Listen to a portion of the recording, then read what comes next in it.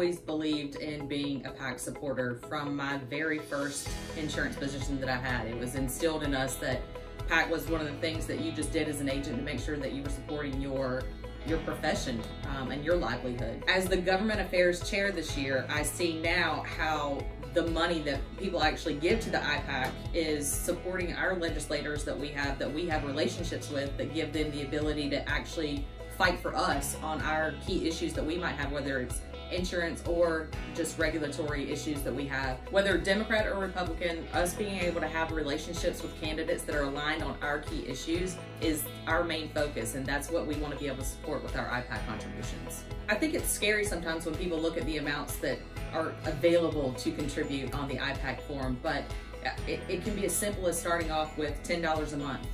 We want to make sure that it's not anything that's prohibited to anybody, and I know sometimes you think, I probably can't afford to do this and get on it, but how much money do we spend at Starbucks every month? How much money do we spend on an extra cheesecake every month? I mean, there are some things that we can actually say, I'm gonna give to my profession and make sure that it's gonna be here in the long standing, and start out small. It's something that you can definitely build on, but you will always be able to see the impacts of what the IPAC donation can do.